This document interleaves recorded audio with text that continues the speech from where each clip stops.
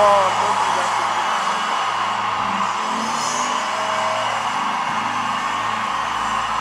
Hallelujah.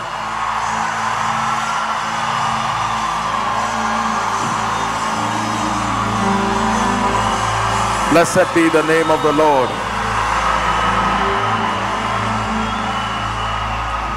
Amen. Amazing. I'm happy to be in Kenya again. Thank you. Thank you, Kenya. Amen. Just one moment. I need to respond to what Reverend Julian just showed us and taught us. You know, I sat quietly there. I must tell you, Reverend Julian, you are an incredible ambassador of the kingdom. This is remarkable. Remarkable. Hallelujah. This for me was a definition of the wisdom of God at work in a man, translating the faith life to a context that serves Jesus to a generation in a way that he will be received. Let's honor him one more time. Thank you. Incredible creativity, audacious projects. Hallelujah. I just feel stirred while we're standing, and forgive me, I hope that I do not break any protocol. I will honor everyone shortly, but I want us to sow a seed of prayer to this project. Is that all right? Can we do that as a people? Lift your voice wherever you are and speak over this economic project, the Commonwealth. Incredible creativity. Go ahead and pray. Pray for Reverend Julian and his team, the entire economic team. Pray for the partners that help to fund, the partners that help to advise. A believer is praying. Kenya, pray. This is redeeming the destiny, the future of not only this nation, but this continent. Someone please pray. Let it be from the depth of your heart. Thank you, Father, for giving us a gift, a true apostle in the marketplace. Thank you because he's not frustrated the grace of God upon his life. Thank you for the spirit of creativity, the wisdom of the just at work in his life. Go ahead and declare over that project that it will spread like wildfire, that the young people in Kenya will have affordable housing, excellent education, business and commerce. Come on, someone is praying. Sow that seed of prayer. It is a definition of an apostolic mentality.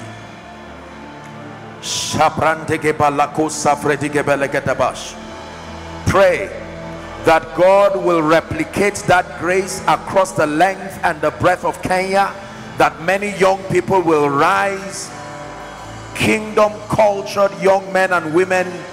They will rise and begin to spearhead innovation across the tech world, across education, across agriculture. It's time for the kingdoms of this world to become the kingdoms of our God and of his Christ. One more minute, you are praying. Make that prayer investment. Pray over his health. Pray. Elihu said there is a spirit in man, and that the inspiration of the Almighty maketh men of understanding. Maketh men of understanding. It was said about Daniel in Babylon that an excellent spirit was found in him. Declare that none of these projects will die. The vision will not die. It says the Lord gave the word. Then it says great was the company of them that published it. We raise prophetic ambassadors across the length and the breadth of Kenya, across East Africa, across sub-Saharan Africa, who will spearhead this campaign in the name of Jesus Christ. In the name of Jesus Christ. In the name of Jesus Christ. Hallelujah. Father, we ask in the name of Jesus that you will empower your manservant. We pray that wisdom is multiplied upon him as touching this vision. We declare that it will not die. In the name of Jesus Christ, we declare that many other visions of this sort will rise even from this conference. In the name of Jesus Christ. Shout a believing amen, and please, you may be seated. Reverend Julian, thank you so much. It's an honor to be here. I want to appreciate your spiritual father, our father, a father to us all, Baba. Thank you so much. And his dear wife, let's give them a big God bless you. Amen. And I want to honor all the men and the women of God here present. My apologies, may not be able to call you by name, but I deeply honor you from the depth of my heart. Thank you so much. The apostle from Switzerland, we met briefly whilst coming. The Lord honor you, sir, in the name of Jesus Christ. Hallelujah. RHEMA Feast for me has become an apostolic convergence of like-minded believers. It's beyond just a conference. It's become an apostolic convergence. And I like the way that it is not just limited to bringing spiritual information, but is translating the wisdom that is captured in scripture to a context that makes the church relevant to society.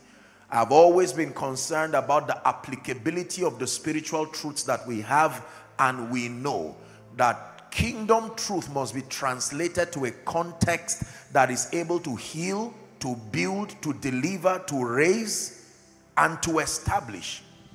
If the truths that we know cannot translate to a better society, a healthier society, a more empowered society, then there is no reason why the gospel should be advanced. Are we together now? The Bible says, I am come, John chapter 10 and verse 10, I am come that ye may have life, and that you have it more abundantly. More abundantly. Amplified says, to its fullest. And so we really honor great projects like this. And I like the fact that it is being presented here at conferences like this, that it's not some business conference somewhere, because this is the business of kingdom. Hallelujah. And it is everyone's concern. This is the right atmosphere to sell this kind of idea. By now you know that the goal is beyond profit. There are better, cheaper, and wiser ways to make profit. This is a passion. Like he said, there is a cause bigger than just an individual's profit. And we salute you for your sacrifice for this nation and the body of Christ. One more time, let's honor Reverend Julian. Thank you so much. Amen. Right, so I'll go straight to my teaching. I hoped that my session would be a prayer meeting in the name of Jesus Christ. We're still going to pray, but the Lord placed a few thoughts in my heart as touching the theme for the meeting. When I got word about the theme, it touched me very much, because the unity of faith and the unity of the body has been one of my assignments, and it's a passion for me. I have studied a number of factors across this topic, and I decided to pick a few things to discuss as we pray for my session. So let me plead that you lend me your attention. Hopefully it will be a brief session this morning or afternoon, and then we'll leave and get ready for the evening session. Are you ready tonight? In one moment, I'd like you to cry for the spirit of understanding. Go ahead and pray. The spirit of understanding. Isaiah 11, the spirit of understanding. The spirit of understanding.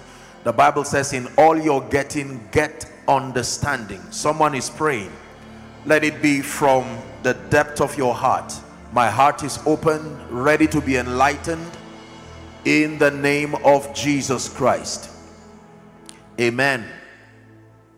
I'll start this morning or afternoon by reiterating the fact that your excelling as a believer in this kingdom is dependent on the quality of light that you have access to. Please listen very carefully.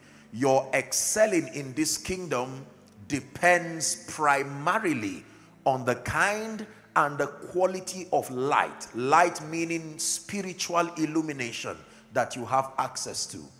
In John chapter 1 and verse 5, the Bible says, and the light shineth in the darkness. It says, and the darkness comprehended it not. In fact, the Bible puts it this way in Genesis chapter 1. He says that God called the light day, and the darkness he called night. God called the light day. You may have heard me say this, that in God's economy, day is not when the sun rises, it's when light comes. So you can be in the afternoon and still be in the nighttime, in darkness, because of the bankruptcy of light. He called the light day, and the darkness he called night. RHEMA feast therefore is beyond just a convergence to eat, to drink, to relate. It is primarily a feast of light. Hallelujah. Believer is access to a body of spiritual truth that puts you to a point of dominion in experience. The real inheritance of the believer is light. The Bible calls it marvelous light. Hallelujah. Are we learning now?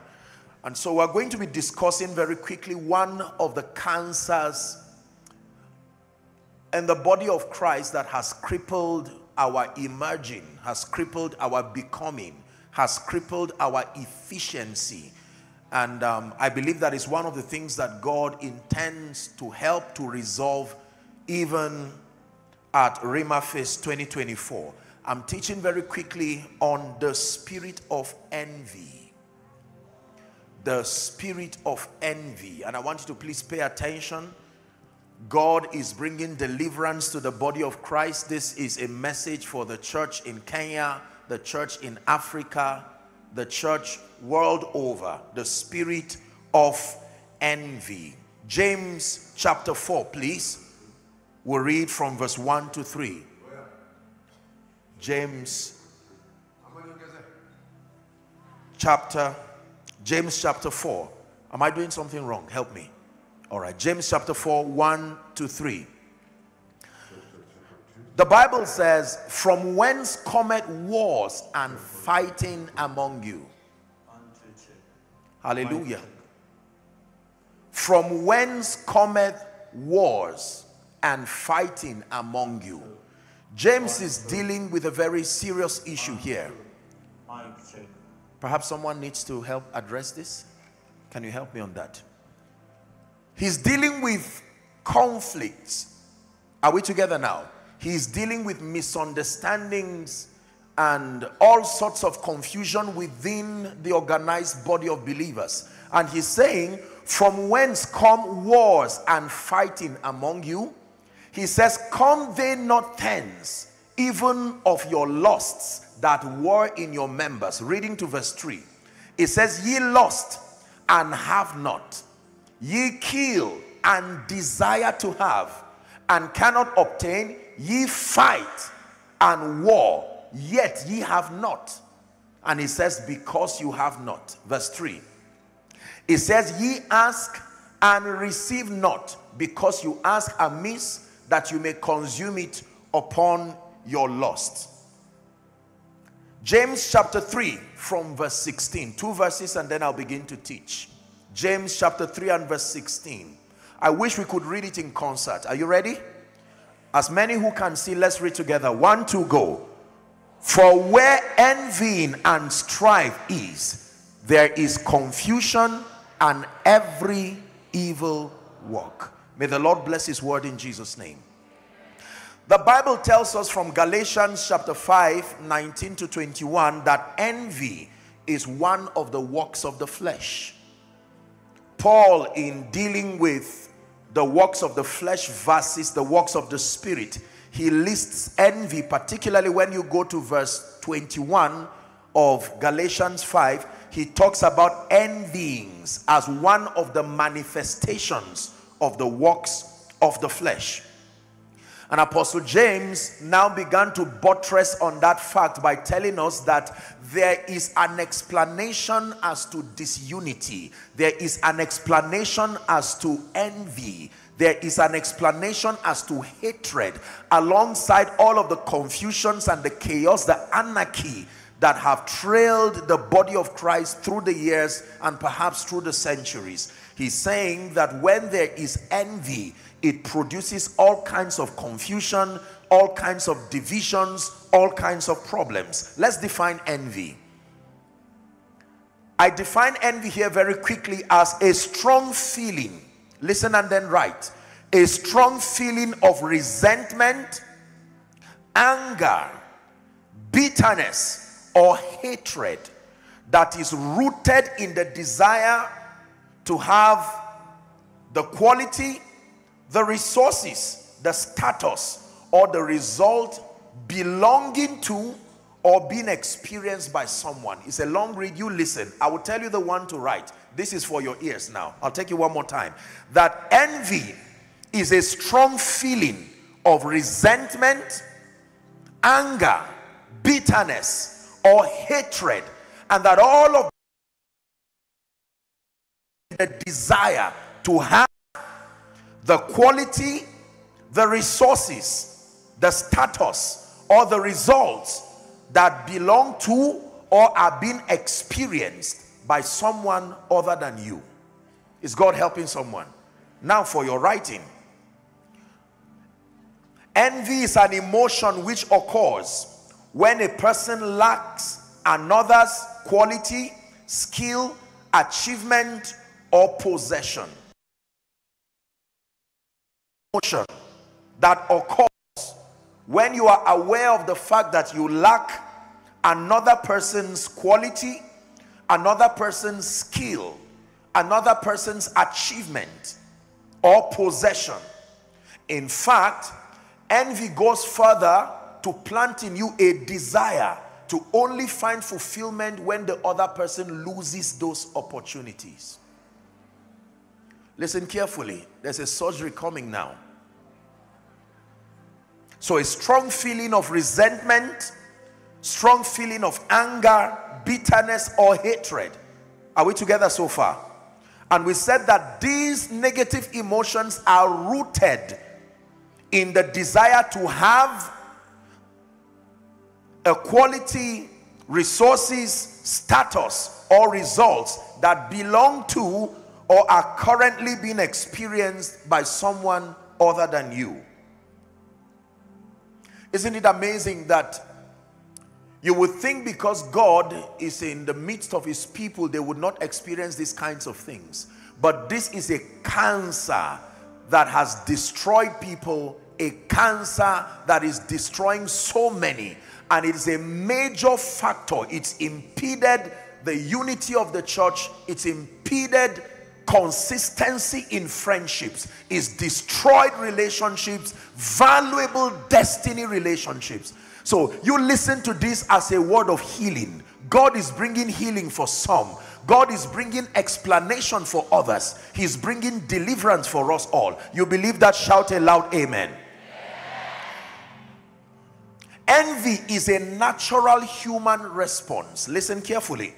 A natural human response in the presence of consistent results and achievements of others. It is a natural human response. That means that if you stand in the presence of an individual producing consistent results without you enjoying such a possibility, that it is a natural human response. This is where you need the Holy Spirit. This is where you need to be spiritual. Are we together now? It is a natural human response. I'm reminded very quickly, and I want to use this to give us 3 examples. There are many examples of envy in the Bible. But do you know, Genesis chapter 4, please, for reference, the first recorded case of death in the Bible did not come as a result of a demonic attack. It came as a result of this cancer called envy. The first recorded case of death in the Bible. Genesis chapter 4. For sake of time, let's begin from verse 5. The Bible tells us that God had respect for the offering of Cain. In fact, back up to verse 2. Very important information there. The Bible says Abel was a keeper of sheep, but Cain was a tiller of the ground. Do you see that immediately they were different?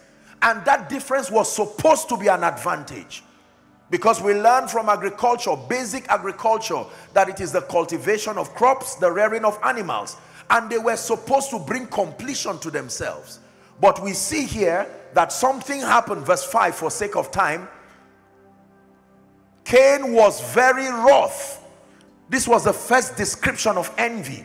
And his countenance fell. Verse 6. The Bible says the Lord told him, Cain, I'm watching from heaven and I'm seeing envy growing within you. Why is that so? It says, verse 7. If you are done well, will you not be accepted? And if you do not do well, sin lieth at your door. Verse 8, for sake of time reading, and we'll stop at 10. Cain talked with Abel, his brother. And it came to pass that they were in the field, that Cain rose up against his brother and slew him. Envy never stops till destruction occurs. It starts with a desire, but it goes further to act out that desire until you cause pain, until you cause destruction to another person. Are you learning now? Verse 10. And he said, what hast thou done? Okay, well, God called unto him, Cain, where is your brother? And he said, am I my brother's keeper? And then verse 10, it says, the voice of thy brother's blood crieth from me unto the ground. And you know the story. So the first recorded instance of death as captured in scripture came on account of this cancer called envy. One more example, Genesis chapter 37, please. And we'll begin our reading from verse 3. The Bible speaks about the man Joseph. Joseph, interesting story. And Israel, Jacob now, loved Joseph more than all his children because he was the son of his old age. And the Bible says the father gave him a coat of many colors. I preached a message one time relating to this. Beware when you wear a coat of many colors. When you are that gifted as to have various dimensions of the investment of the Spirit upon your life, even your brothers can kill you. A coat was given to him by the Father, and that was the reason for his envy. Verse 4. The Bible says, when his brethren saw that the Father loved him more than all his brethren, they hated him and could not speak peaceably unto him. In the presence of envy, reconciliation is impossible. Regardless what you come with, what angle you present the facts, the Bible says they could not speak peaceably unto him. Verse 5. And Joseph dreamed a dream to make matters worse. Notice the reason for the hatred. One, the love of the father. Then number two, a dream. And he told his brethren, and then the Bible says they hated him yet the more. 6. He said unto them, this is a dream that I've had. And when you read down to 11, for sake of time, the Bible says they hated him because of his dream. They hated him because of his dream. They hated him because of his dream. Right for reference, 1 Samuel chapter 18 from verse 6 and 9. 6 to 9. You read there about David and Saul. I'm showing you instances, examples of envy in the Bible. Isn't it amazing that the character of envy, like you'll be learning, is such that sometimes, no matter how great you are, envy does not seek to share success. It wants that you succeed alone. There was no reason why King Saul should be envious of David. He is king. And yet the Bible says that Saul literally wanted to kill David. David had to run for his life. You find that in Genesis 18, 6 to 9. What is the goal of envy? I hope we're learning now. What is the goal of envy? The goal of envy, listen carefully, is to fight the frustration and discomfort that is experienced in the presence of another person's achievement. To fight the frustration and the discomfort that is experienced in the presence of another person's achievement, as a way of healing from the feeling of inferiority. Envy is a way or the goal of envy is to fight the frustration and discomfort that is experienced in the presence of another person's achievement, as a way of healing from the feeling of inferiority that it brings. Can you imagine that? That when you find yourself in envy, it is a way of trying to manage the frustration. Are we together? To manage the discomfort that is experienced in the presence of another. So an example, please let me have two people, two gentlemen preferably, two gentlemen, come. One stand here, thank you, by my left, the others please stand by my right. All of you watch this. So let's call this one brother A, let's call this one brother B. Are you ready? Now all of you please give this gentleman a round of applause. Make sure your attention is on him. Keep clapping. You can stand if you want to, but keep clapping. Hold on. Now look up please. In this example, what do you think happens to this man? Because that applaud is happening in his presence and it does not seem to stop. Now you are standing on it. Are we together now? The natural response of this gentleman, except worked upon by the Spirit of God, is that regardless the reason, this man is going to be uncomfortable. This result is too consistent. It's a different thing if you just tap your hand, it's manageable. But when it becomes consistent, it's too loud, it's too consistent, there is a basis for contrast. Envy begins to build. Try it one more time. Here we go. A round of applause. You see that? Now you do this on Sunday, do it again on Monday, do it again on Tuesday, do it again in January, February, March, and I tell you, except God works upon the heart of this, even if they are blood brothers, eventually this cancer will catch up with this guy. It has nothing to do with being good or bad. It's a human reality that outside of the help of God can plague all men. Who is learning? So this gentleman now begins to get uncomfortable. Why? Because you see, results create a basis for contrast. Results kill excuses. When an individual begins to produce consistent results, it takes away the excuse factor. You cannot say it's because I'm in Kenya again. You cannot say it's because I came from a dysfunctional family again. In the presence of consistent results, your own excuses die. Is someone learning now? Thank you, gentlemen. Now you clap for this one. Come on. Give him a real round of applause. Are we together? Thank you, my friend. All right, so here you go. Blessings to you. Are we learning so far? So the goal of envy is to fight the frustration. Do you know that whenever you find people communicating envy, they are dealing with something within themselves? There is a frustration. Are we together now? There is a discomfort that happens to them in the presence of consistent results from the life of others. How do they fight this? Number one, most people fight envy by downplaying the achievements and the perceptions that people have on others. So if this gentleman is to fight this one, his first assignment will be to downplay the achievement, to water down the achievement and make it look like it's not worth clapping. Is this why you are clapping? The moment you find yourself in that position, you've been infected by this virus of envy. The moment you find yourself downplaying, demeaning the achievements of others or the perception that people have towards another person's results, no matter how you argue it, it is caused by envy.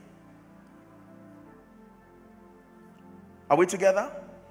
So someone can look at this incredible presentation by Pastor Julian and say, oh, well, I think it can be better. You see, once you, the moment you begin to hear those things, I tell you, it is produced. You see, envy can use anything, a lie or the truth. The goal is not to sell you truth. The goal is to use that to water you down. It's like a system that tries to equalize.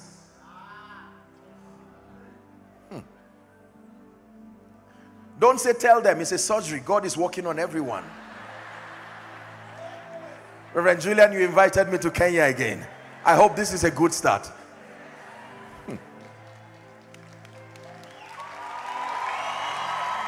Downplaying the achievements of others, the character of envy. Downplaying the perception that people have on account of another person's result. So when someone says, this great man of God from Switzerland, he's doing a great work. Oh, have you been there? Do you know him? Once you begin to hear those things, an attack on people's results. Why clap? Beware of those who do not clap. When God is lifting you, beware of those who have a problem clapping when God is announcing you. Do you have to honor the Father and the Lord? What is wrong? Does it affect you? You see, when people take your success too personal, you see, they don't have to be bad people. I hope I'm not describing you.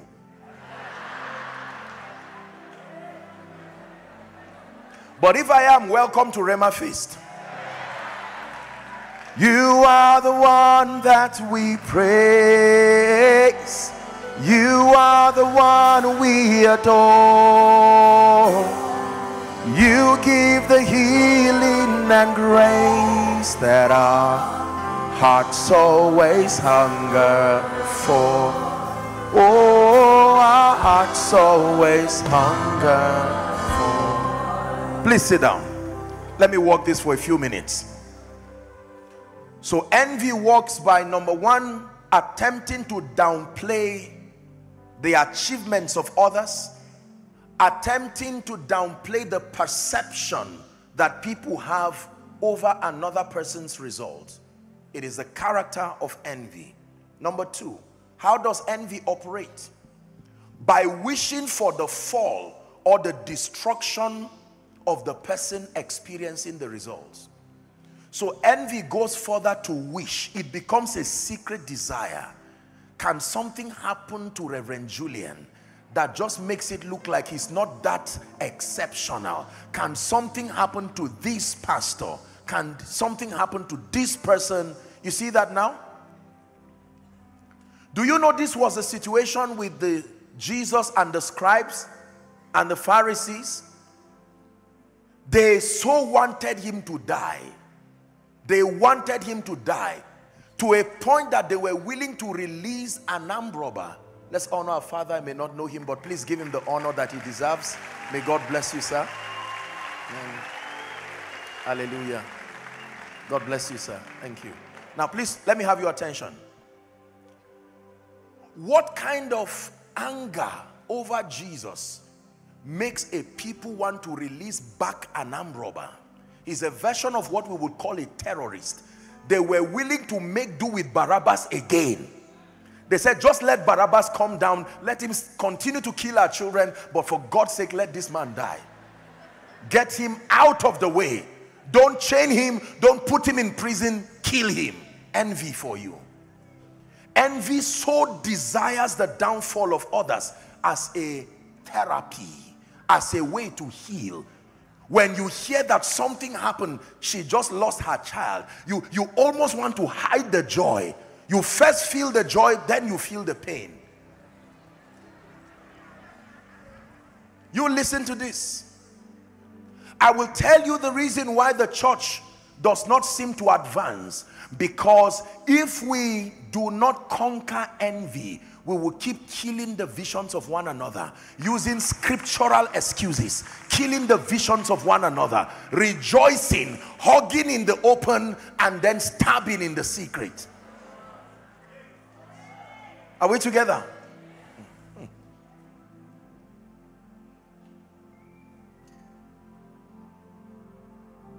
We cannot attain unity as a people. We cannot advance as a people if we do not deal with envy. Now please look at me. For most people, their journey towards receiving this cancer of envy starts from childhood. It doesn't matter if you're a preacher. Let me do psychology for 2 minutes. Forgive me. Most people do not know that there is a psychological explanation to envy. Envy is easily around a life that has suffered deprivation. When you have been deprived of opportunity, when you have been deprived of things, access, it is the natural response. You will hate any other person who is in that vantage position outside of you. Can you believe that this can happen between a husband and a wife? You would think marriage will solve the problem. No, sir.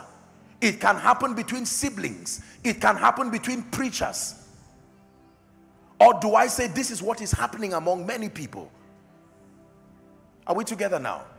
So when you come from a background where you have been deprived, now just for your information, I know that most of you will know this, the highest psychological need of any man, whether a pastor, whether a businessman, the highest psychological need of any man, listen carefully, is the need to feel loved, the need to feel valued, and the need to feel appreciated or celebrated. You may want to write that down. That the highest psychological need of every man, including you, the highest psychological need of every man, any man at all, is the need to feel loved. Say loved. Come on, shout it, Kenya. Say loved. Number 2, the need to feel valued. And then the need to feel appreciated or celebrated. The need to feel loved, the need to feel valued, the need to feel celebrated. The highest psychological need of any man is not money. Why do you want the money? As a means of achieving this. Why do you rejoice because you bought a better metal than another metal? You call it a car. Why do you rejoice over metals? Do you love metals that much? No, sir. Now, I'm not downplaying that. Why do you rejoice over sand that you constructed more beautiful than another? Is it really the house? Is it really the material? No. It is your pursuit to achieving this psychological need. The need to feel loved, the need to feel valued, and the need to feel appreciated. And look at me. You become an enemy to anybody when you frustrate their achieving this psychological need. You become an enemy to anyone at all. If they learn, whether by experience or by rumor or by instinct, that you are standing the way of their feeling loved, they are feeling valued, or they are feeling appreciated, you become their enemy immediately. This is true for pastors with members, or pastors among pastors. This is true for business people. Are we together now? The highest psychological need of any man is the need to feel loved, the need to feel valued, the need to feel appreciated. Now, most believers do not know that when you come into Christ, the work of renewal does not happen instantaneously.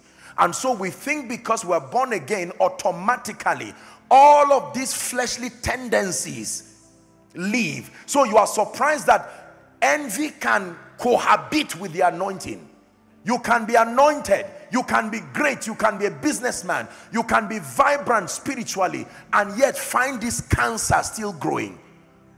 Medical science has taught us that it's possible for a baby to be growing and there's a fibroid there growing too. And both of them will compete to grow. Am I right on that? That the old man can be growing and the new man can be growing there too. Paul did not hide his frustration in Romans chapter 8. He said, the things that I desire to do, I do not find myself doing them. Even as an apostle, the things that I do not want to do, I find myself doing them. He says, with my spirit I serve the Lord, but in my flesh I see another law working in my members. He was so frustrated. He said, oh wretched man that I am, who shall deliver me from this body of death? Paul for you. Paul did not hide his frustrations. He said, listen, although you consider me to be an apostle, there is still a war that happens within my members. And God is dealing with one of such. You will be surprised that when you get rid of envy, you will taste of true freedom.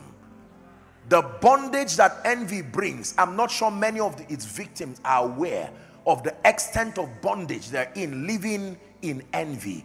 And I'm praying for someone already in the name of Jesus. This spirit of envy, this cancer of envy that has robbed preachers, has robbed businessmen of their prophetic destiny. In this conference here at RHEMA Feast 2024, let it die permanently. Shout it, believers, amen. Let it die permanently in the name of Jesus Christ. You give the healing and grace that our hearts always hunger for. Oh, our hearts always. Listen and write. Envy is not always about wanting to be the best. It is most times wanting to be the only. Envy is not always about wanting to be the best. It is about wanting to be the only. One time the disciples of Jesus, whilst he was mentoring them, they did not even know that envy was growing in their own hearts. They heard that the mother of James and John, remember the story? That she came to negotiate a position for them in advance. And she used that privilege as a mother to say, Jesus, when you are done with Caesar, when you are done with Herod, when you are done with all of this, please grant my sons an opportunity to sit at your left and your right. The Bible says when the other disciples heard it, you could imagine the anger in the camp. So you think we're here for nothing? I can imagine Peter saying, you think I left fishing for nothing? I wasn't doing bad after all. They all had their various agenda. They hid it and kept quiet. You see, envy can be quiet for many years. You will think you are free till someone comes with a result that is notable, that is consistent, and there it comes again. Are we learning?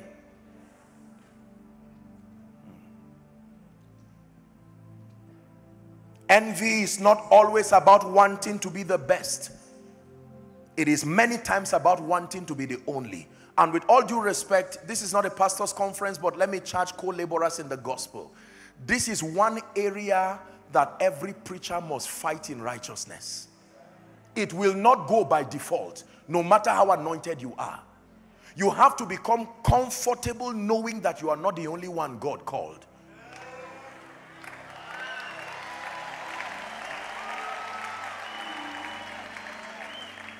I'm going to say it again. You have to become comfortable knowing that you are not the only one God called. I know your call was so spectacular, but it was not only you he called.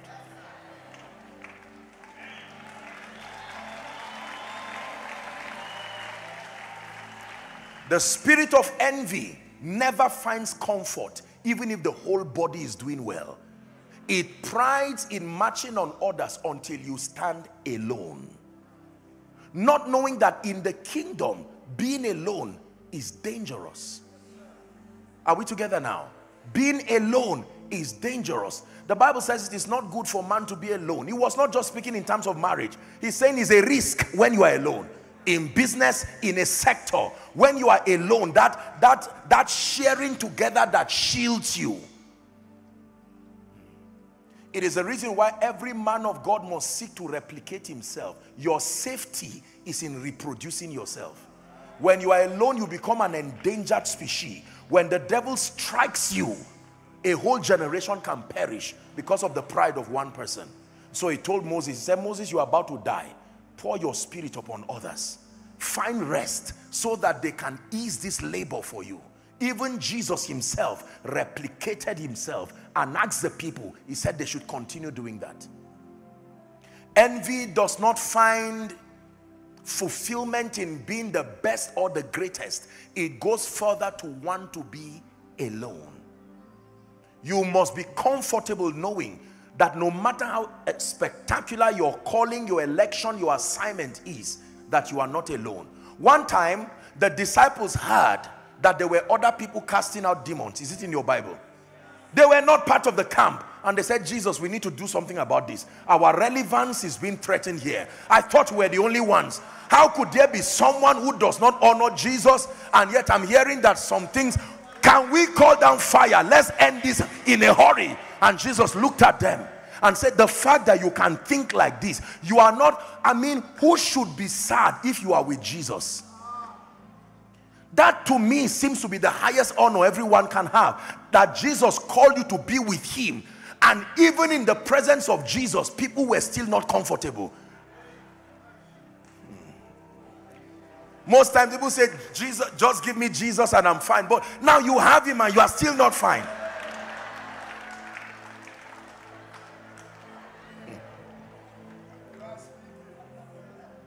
Are we learning? The disciples were with Jesus. Can you imagine? The word incarnate. And they heard that some fellows were trying to heal and all of that. They would have looked on them with compassion and said, my God, I wish Jesus would call these people, even if they are using whatever power. They said, let's call down fire so that we end this. We have to be the ones doing this alone. Every time you think you are the only one doing what you are doing, you are already under the attack of delusion. Ah, there are many other sons. There are many other champions. There are many other warriors. Are we together? Do not make the mistake of Elijah. Elijah said, I am the only one. Say, you are a great prophet, but here you are missing it. Run away from that feeling that makes you believe you are the only one God is using. No, no matter how spectacular. Reverend Julian, you invited me. Hallelujah. Don't worry, I'll end by giving you the cure. So don't, I'm a good doctor. There's a cure. There's both a vaccine and a treatment. Are we together now? But now, I hope you are not just laughing. We're dealing with serious issues here. That a man can be anointed, a man can be wealthy. Herod heard, look up please. Herod heard that a king was born somewhere. He said, find that king. I want to kill that baby, that the baby will not even see the light of day. Question. I mean, isn't it embarrassing to come to the palace and meet the king worried? And he said, king, what was the issue? I mean, is there war brewing up somewhere? And he says, a little child. I heard that there's prophecy over that little child, and I'm concerned about my place. Look at the age gap. The age gap is enough comfort to know that most likely by the time this child becomes an adult, he would be dead. And yet envy can make an intelligent person be that dull to reduce yourself and pursue mundane things.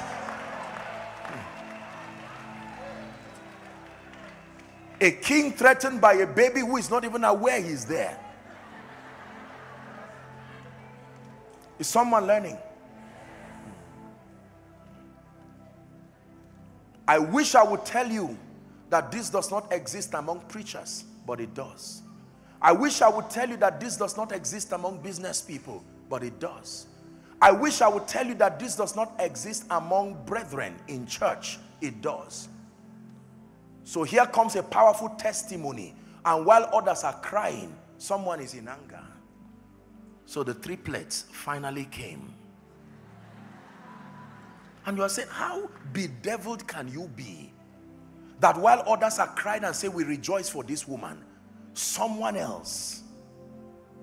I can tell you it's a painful thing, but not everybody claps when you are lifted.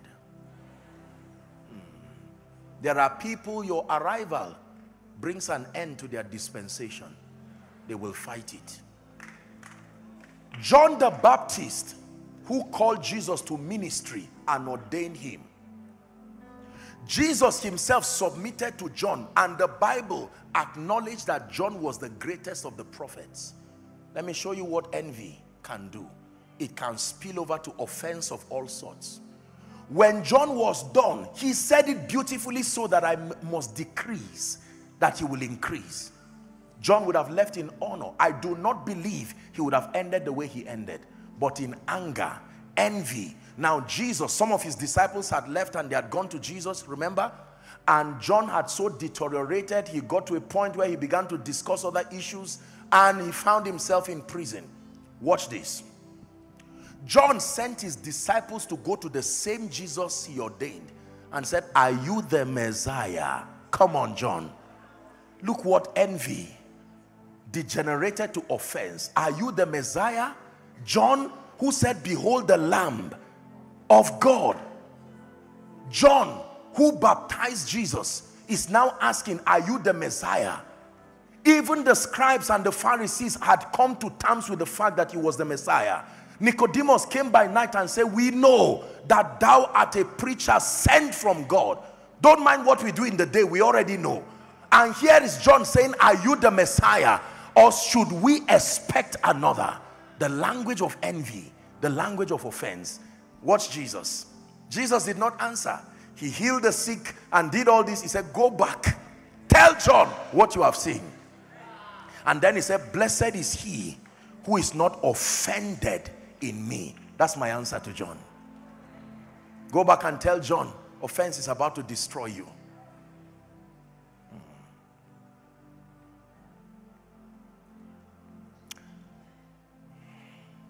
It's a prayer that I've prayed for myself.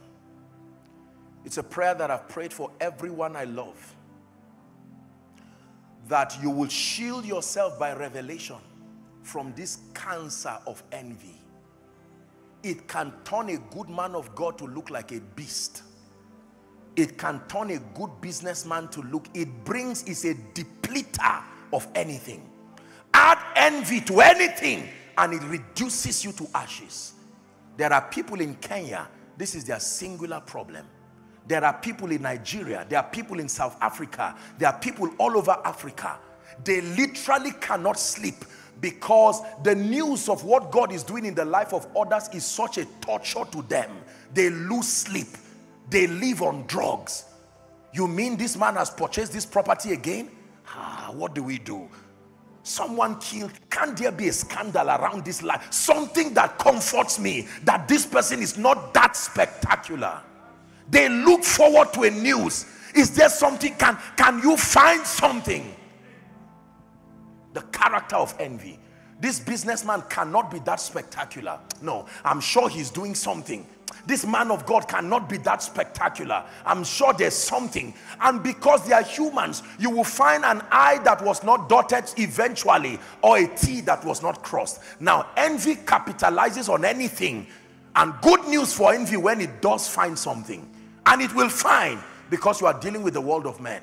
So you find people over-flogging simple matters is because envy is what is flogging it. Did you hear what I said? Over-flogging simple matters. So the secretary forgot the file. Truly, he forgot the file. But why are you still discussing the issue after 1 month? It's not the issue of file. You just found the file issue as a scapegoat to help you vent out envy. Are we together now? Yes. Okay, the man of God quoted Genesis instead of John. Is that the reason? Did it alter your receiving Jesus? Did it alter salvation? Is it really the scripture? No, sir.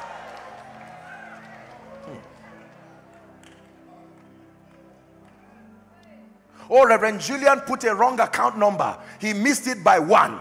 Oh, okay, so you correct it. No, something must. I mean, how could he miss that one? Is it really the account number? Envy hides in anything, especially truth, because truth can also be used by evil. The Bible says Judas, even though this was not a case of envy, Judas saw a woman break her alabaster box in front of Jesus, and he rode through the wings of compassion to say, no, no, no, no, no, no, this is a waste. That was greed speaking, but he spoke through empathy. He said, the money would have been gathered. Then he remembered, he said, and given to the poor. And the Bible says, no, it's not because he loved the poor, it's because he was a thief. So a thief can speak as a philanthropist, and yet he's a thief. An envious person can speak as a counselor, yet it is not counseling. He's not interested in your growth. He's venting out something.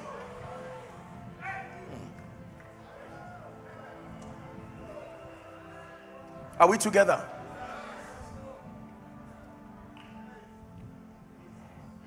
Every time you find envy, it overflows simple issues. The goal is not correction. The goal is to reveal flaws. The goal of envy is to reveal flaws.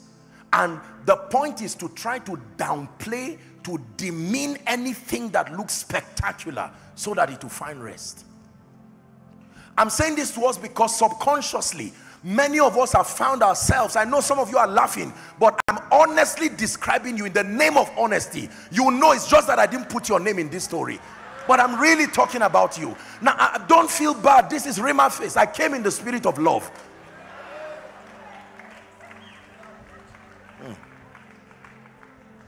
Are we together? They hated him because of his father's love. They hated him because of his dream. They hated him because of his coat. 3 things that will make men hate you. The love of your father. No, you are not the only one who God loves. Unfortunately, I'm not aware of what is happening between you and him, but I can only talk for myself. They hated him because of his father's love. They hated him because of his dream, the vision he was carrying. And yet the Bible says all men have the ability to see visions and to dream dreams. And they hated him because a coat was given to him. You can't be a preacher and a businessman, a counselor and a diplomat is too much for one person. A coat of many colors. If you have one color, it's all right, but many colors is too spectacular. How do you see many colors and deny it? I'm looking at lovely women wearing all kinds of things, many colors, you know, and you see there's red, there's all kinds of things like the rainbow all there. Many colors. So are you a man of God or you're a businessman? How do you excel in every area? It's not my fault. My father gave me a coat, many colors. And you can be hated for that. I hear you're a counselor. I hear you're a businessman. I hear you're a diplomat. And you're excelling in all areas, juggling them with efficiency. The Bible says, whatsoever he doeth prospers. Who is God speaking to? Now, we're going to pray for 1 minute, and then I will show you the biblical cure to envy. God is going to be healing us here. Are you ready? Lift your voice and pray in 1 minute. Walk upon my heart. Walk upon my heart. Someone pray. A man of God, pray. Someone desperate for growth, pray. Walk upon my heart. Let the spirit of envy give way. Some of you have recognized it in all honesty. You have seen that it's there. It's been there for years. It's time to get it out of your life. It's time to step into a greater level of spiritual efficiency.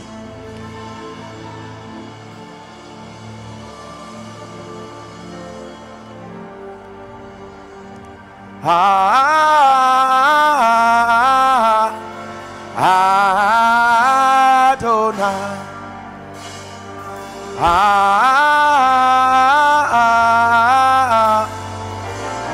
Are you praying? Walk upon my heart.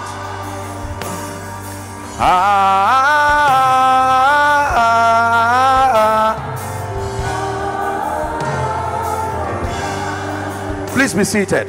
We have to pray. The cure for envy. I wanted to start on a simple note this morning. The cure for envy. We'll pray for the sick in the evening. We all need healing this morning. And that healing is not just the healing of your body, because a broken spirit can dry up the bones. You can have a problem that is spiritual and it will tell on your health. Hallelujah. I want to give you by scripture the cure for envy, and I give you a guarantee as touching the integrity of God's word, that anyone who will engage this, you will be free from envy. Is God helping us? The unity that only comes through Christ.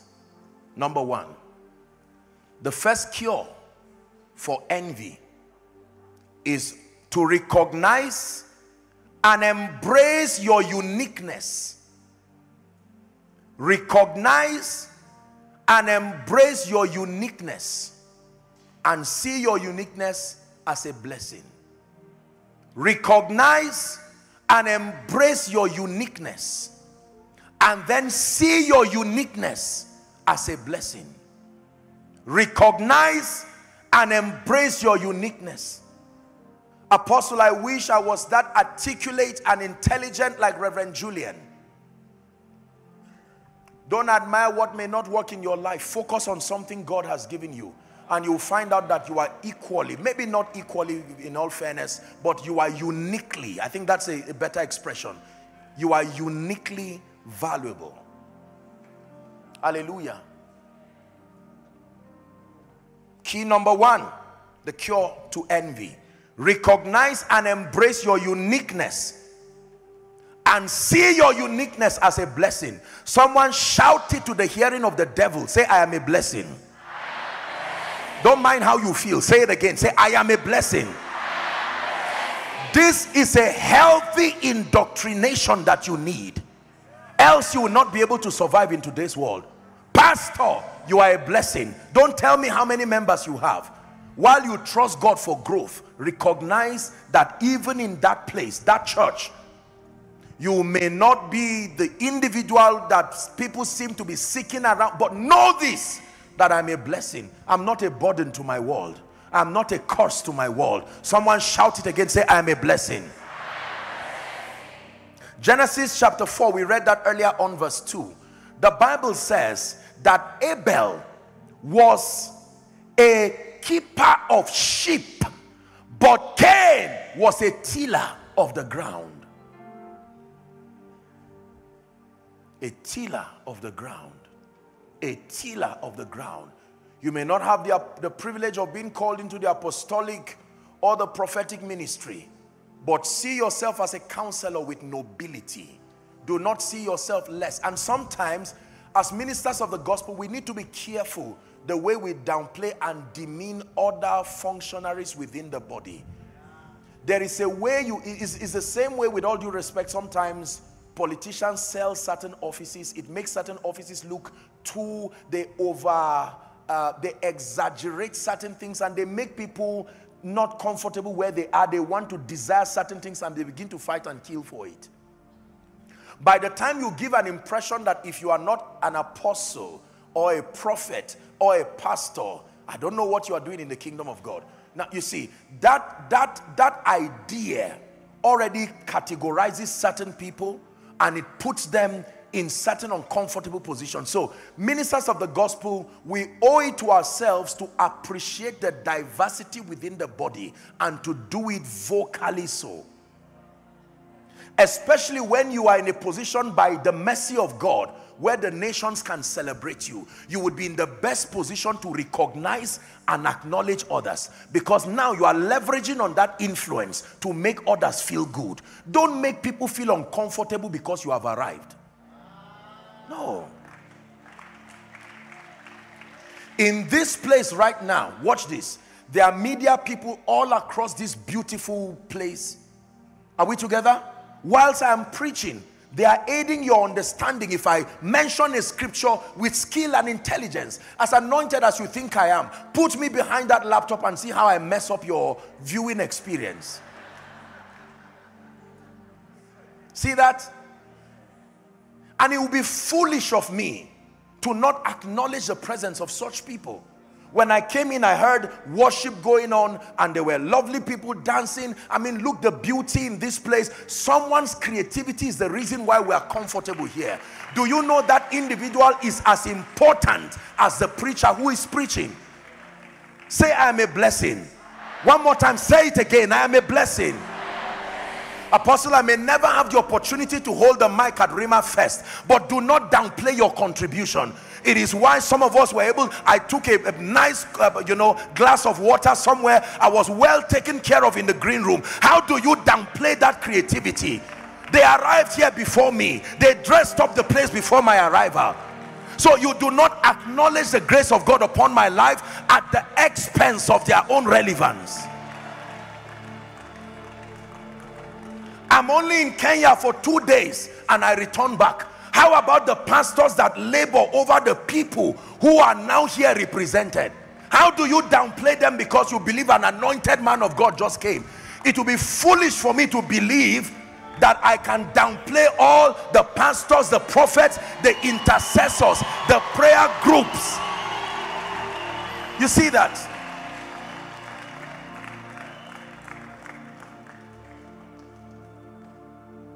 When God gives you a position of honor, a position of grace, I mean, some gentlemen, I think there are some Ugandans, where are they? Those my lovely guys. Now they did something. They made a beautiful portrait.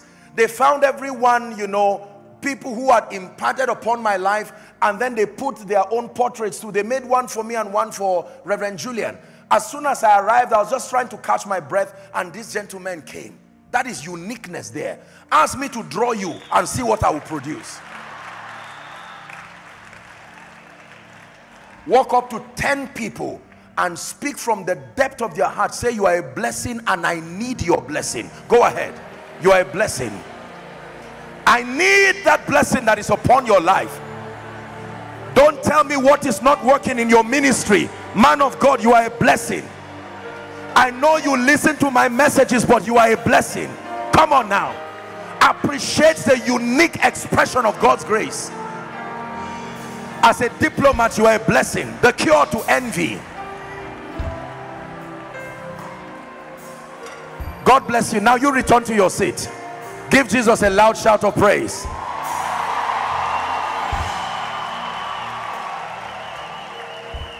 Hallelujah. Are we together? God bless you. Now look up, please.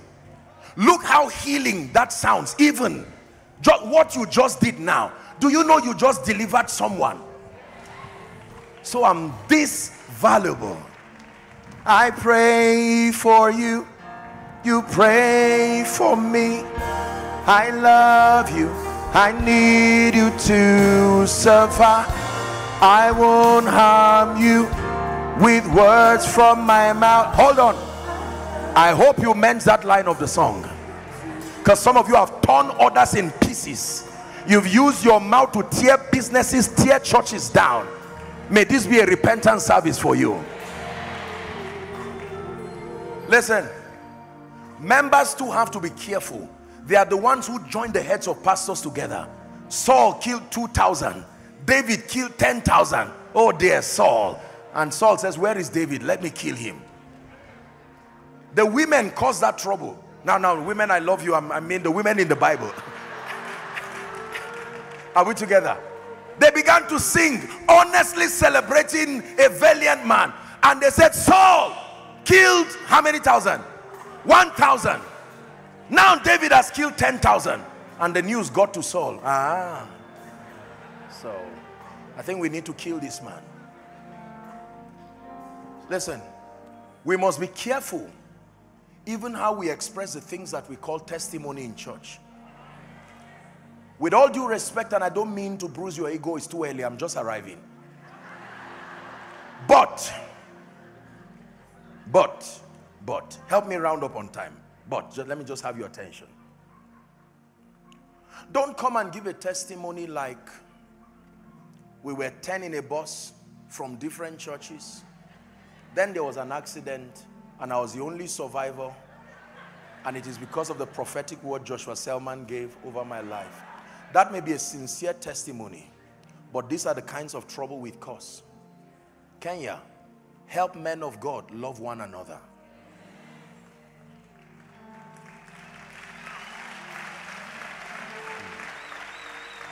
Are we together? Don't go around downplaying the investment of God's grace upon another preacher. as a way of demonstrating the excellency of another person's work. No, don't do that. Remember, we're still dealing with the Commonwealth thing. Within the fold, everyone wins, even when one wins. Did you hear what I said? Within the fold, everyone wins, even when one wins. I can share in the victory of Reverend Julian, even though I have no business with what I saw there. But it becomes my business because he's my brother. And if you have a problem with that, then talk to our Father. I think he's the best person in that position. So I can celebrate what he's doing genuinely, not pretentiously, genuinely. Are we together now? You are a blessing. I told myself this right from before God lifted me. Genesis 12 and verse 3, in thee. I'm speaking here to a man of God who is always angry when he sees another man of God with greater grace. Find comfort. You are equally valuable. There is a space for you in God's program. Are we together? The reason why you do not find a whale in an aquarium is because there's no space for the whale there. If the whale is a whale indeed, go to the ocean. Leave the aquarium peacefully and let the fishes that have the size enough for the aquarium. A whale does not beautify a house, unfortunately. So don't say you are too small. You are just exact for the beauty of a room. Who is God speaking to? Apostle, I just have 5 members. And I don't know why I can't become like so and so. Well, if you can build those 5 members to be the 5 billionaires, the 5 apostles, the 5 prophets in Kenya, you would have become the most successful man of God known in history. It's amazing how that we look away from all that God has done in our lives and we begin to admire others to a point of envy, jealousy, offense, then hatred.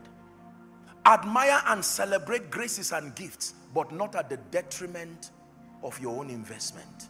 For one last time, say, I am a blessing. Yes, sir. A blessing. The one who drove me.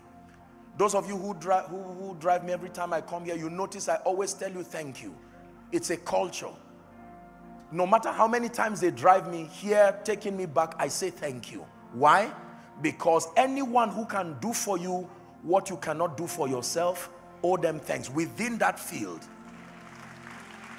There are many birds in the body of Christ trying to swim. There are many fishes loving trees, wanting to be on trees. No. When you use fishing to rate a bird, it will remain a failure forever. There are birds that can touch the sea briefly to pick fish, but they are not meant for the sea. Stay in your area of grace and find comfort there. I preached a message a few months ago called Rise Up and Walk. And it was a message to empower a generation. The miracle that happened at Gate Beautiful was only the final phase of the miracle. The real miracle was that the Bible says certain people carried the crippled man every day and returned him back. They were nameless, but they were the reasons why the apostle could see him. They carried him every day. Every day. The second miracle was that the man agreed to be carried.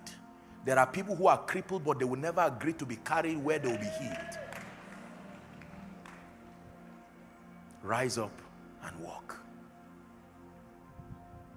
Number 2, God is healing someone right now from envy. What is the second key? The second cure to envy: gratitude. 1 Thessalonians 5:16 to 18. Gratitude. Gratitude immunes you. It immunes you from the spirit of envy. Gratitude. Give it to us, please. 1 Thessalonians 5 and verse 16. Rejoice evermore, it says. Pray without ceasing. Then it says, in everything. Give thanks. For this is the will of God. Your condition may not be the will of God, but the attitude of thanksgiving in all conditions is the will of God. Can I tell you the truth? Everything you thank God for grows and it multiplies. And your appreciation of it also multiplies. Philemon chapter 1 and verse 6. Here's what the Bible says. That the communication of your faith might become effectual through the acknowledging of every good thing that is in you in Christ. I like that. The acknowledging of every good thing that is in you in Christ. God gave you beauty. Don't shy away from it. Thank you, Jesus. And if you think that's not a great gift, pray that God takes it away. Then you see how many things will be left. Are we together? God gave you intelligence that the communication of your faith becomes effectual. Lord, you gave me intelligence. I thank you for it. You gave me acumen for leadership. Thank you.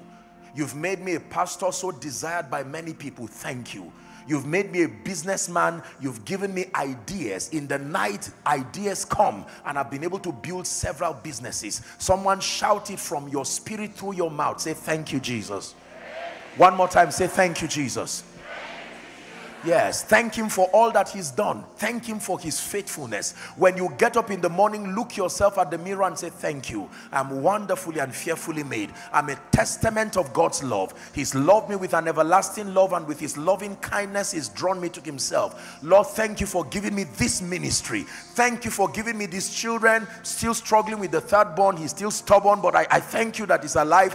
Thank you that he's in a house where he can be changed. Thank God for what he's done in your life. It is difficult to be thankful and to complain. It is difficult to thank God and be envious. Lord, you gave me this, you gave me that. The story, the parable of the talent is very instructive. I don't know why God gave the man 2 rather than 5. The Bible says according to their several abilities. But do you know, the same commendation the man with 10 got, the man with 2 also got. I used to think that there was no difference until I learned that the conditions that surrounded that, the temptations that came to all 3 was different. The man with 5 had the temptation of pride and complacency. He had the greatest talent. He overcame that to multiply it. The man with 2 had the temptation of envy, knowing he was second place, but he still overcame, and most likely was mentored by the man who had 5 to have replicated the same result. The man who had 1, you see that it was mercy that even brought that 1, because the end of the story justifies that he did not deserve more. Thanksgiving. Father, thank you for my life. Thank you for breath. Thank you for health. Thank you for grace. I'm telling you sincerely, this is how I live. I am grateful, not just because I am me. Well, I'm grateful for being me, but I mean, I'm just grateful for being a child of God. Behold, what manner of love the Father has bestowed upon us. See that? Grateful to be me. Every opportunity, I don't downplay opportunities. I make every dealing of God in my life a special moment. I don't act as if it would have been without God. No, I'm very vocal. Lord, look what you've done in my life. When I'm back from every service, including this one, I will go down on my knees and say, thank you. Your boy has come to say thank you. That mercy, again, your mercy and your grace. Yes, sir. I mean it. I mean it. It's not because I'm standing on stage here. Hallelujah. I had the honor this year to be invited for a lecture at Harvard University. And it was a very humbling time. Not to preach, to deliver a lecture. It's a great honor. It's a different thing if a church calls you to speak.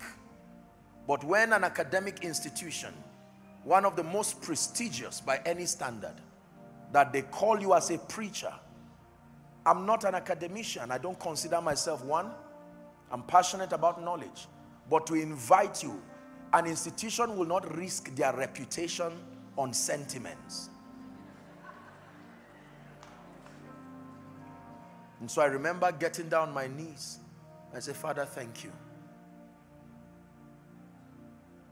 If it ever happens good in my life, you are the reason. And I say thank you. Someone needs to say thank you, Jesus. That every time you slot in your ATM and something comes out, say thank you, Jesus. The Bible said, trust in the Lord with all your heart. Proverbs chapter 3 and verse 5. And lean not unto your own understanding. It says, in all your ways acknowledge him, and he shall direct your path. Verse 7 says, be not wise in your own eyes. It says, fear the Lord and depart from evil. If God is giving you victory in ministry, always say thank you, Jesus. Don't just say it in the secret. Say it in the open. When you can thank God for your life, you can thank others for their contribution to your life. Say thank you, Jesus. So number one, appreciate your uniqueness. See your uniqueness as a blessing, as an advantage. Embrace your uniqueness. Number two, gratitude. Number three, are you ready? The cure for envy, number three, very quickly, is contend for growth and increase in capacity. The cure for envy, contend for growth and increase in capacity. For as long as you are small and you remain small, you will not be free from envy. Contend for growth. Galatians 4 and verse 1. An heir, he says, for as long as that heir is a child, he says, he differeth nothing from a slave, even though he be Lord of all. That means it is your inheritance in Christ. Oh yes, inheritance. I can spend the whole day talking about that. Inheritance. That the inheritance that a believer has is not unique to any one believer. The inheritance that the saints have in light is generic. Access to grace, access to wisdom, access to the Holy Spirit, access to the resources of the word, and that you can use this as tools to create a great destiny. The Bible says the same Lord is rich unto all. The same Lord is rich. He does not show favoritism. God does not have grandsons. He has sons. Sons. Behold what manner of love the Father has bestowed upon us, that we should be called the sons of God. The Bible says, now are we the sons of God, and it doth not yet appear what we shall be like. But the Bible says, that's Romans chapter 8 from verse 18. It says, I reckon that the sufferings of this present time are not worthy to be compared with the glory that shall be revealed in us. Verse 19 says, for the earnest expectation of the creature awaited the manifestation, not of one son, not of one unique son, not one apostolic son, not one prophetic son, the sons of God. That means there is a place for you. That table of greatness has a place for you, but it will happen by growth and capacity. Growth and capacity. Please look up. There are many people who are victims of envy today because there are many requests. I was teaching my people and I told them many things we call prayer requests were supposed to come to your life naturally through growth. Growth can deflate a man's prayer requests. Many of the things that we say, God, bring to my life, were designed to come through growth. If the vessel is small, it makes the oil look small. The oil is never small, but it assumes the shape of the container carrying it. You see that now? We can all be great. We should all be great. It's in our corporate destiny as believers. Let me repeat that again, choosing my words carefully. It's in our corporate destiny as believers to all be great. Literally be great. In business, in ministry, in politics and governance, in leadership, in every endeavor in life. It's our corporate destiny. But there's no potential for glory to anyone who does not contend for growth. Contend for growth. Luke chapter 2 and verse 52. And Jesus increased in wisdom. Your Jesus increased in favor. He increased in stature and in favor with God and with men. With God and with men. Someone say, I will grow. Shout it, say I will grow. Say it again, say I will grow. 1 Corinthians chapter 3 and verse 2. Man of God, you can grow. You can become a greater version of yourself. Businessman, there's no point envying another person. There's space for you. You hardly find two aircrafts crashing in the sky. The space is too wide. No matter what, Boeing, whatever it is, once you only find traffic on ground. Once you lift to the sky, there's enough space. Enough space. I have fed you with milk and not with meat. Why? For hitherto you were not able to bear it, neither are ye now able.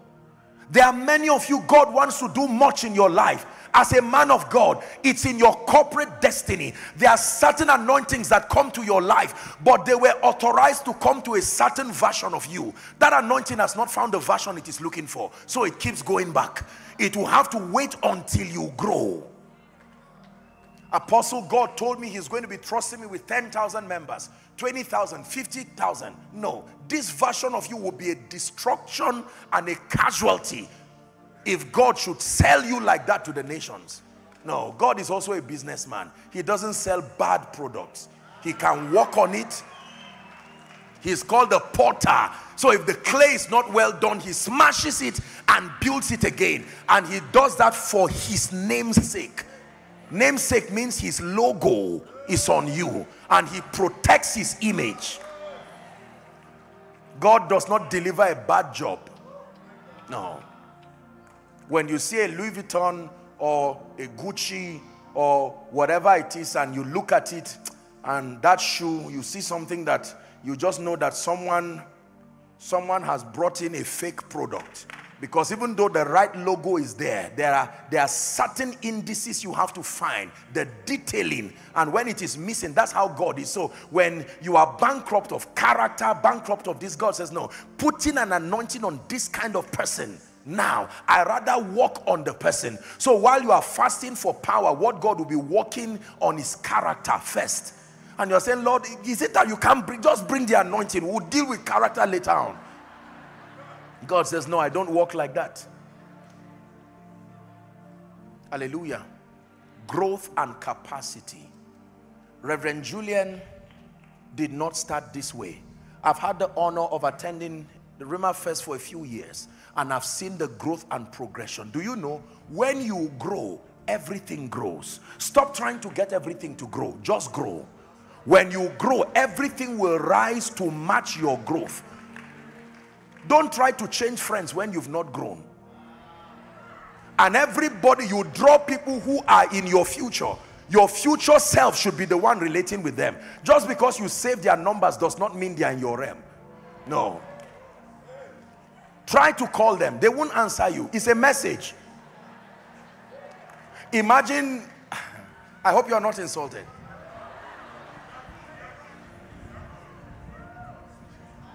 Are we together? It's good to grow. It's like someone, with all due respect and not to insult you, it's like someone who buys the latest SUV that came out this year, and you find the person with a gallon hoping to look for fuel and put inside. You are not there.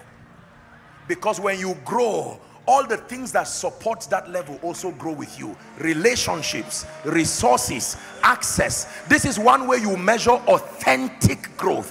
When you become wealthy by stealing, the equation does not balance. Something else will not grow that should support that. If you are just looking for an experience to challenge yourself, that's fine. But I mean, if you want to exist in a realm, no. There are some things you should preserve your honor and live until you grow. So sometimes when God hides you, it's his way of meting out mercy, so that it matters how you are sold to the world. I hate to use that word, but I hope you understand what I mean. When you sell a product, you are causing people to desire that product. And you have to, because impression matters. Impression matters. So God wants to fix you, to work on you, adorn you, and then tell the world, this is what I can do with people who are yielded. And in one moment, you become a voice of healing. You become a voice of grace.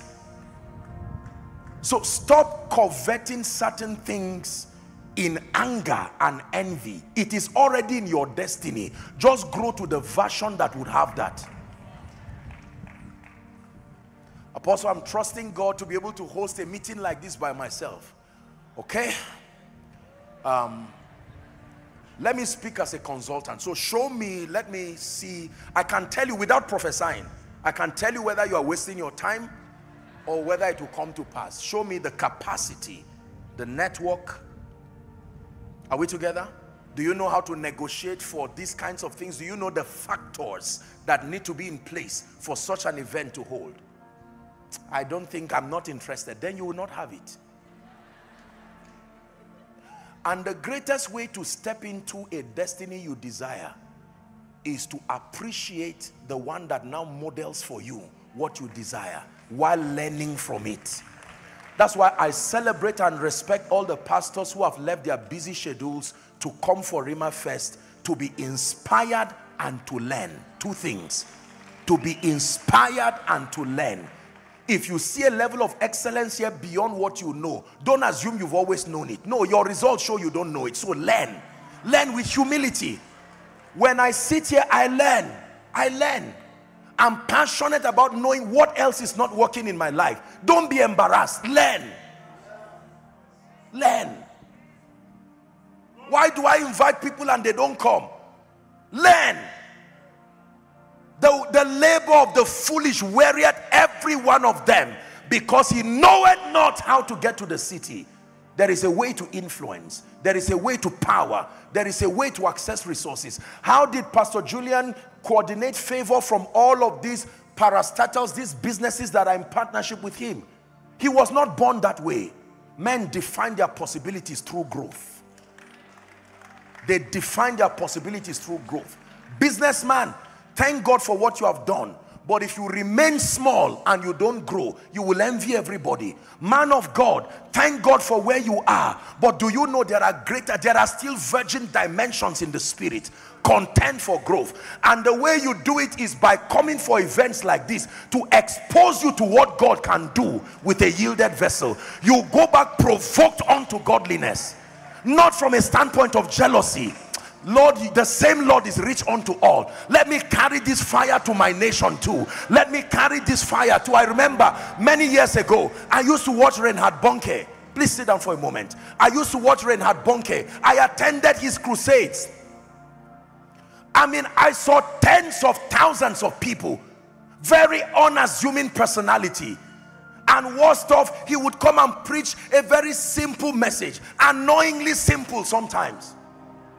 And you know, when you have an investment of God's grace, the spirit of revelation, it comes with pride too. So sometimes you just to shelve those things. If it's not working in your life, it is not there, period.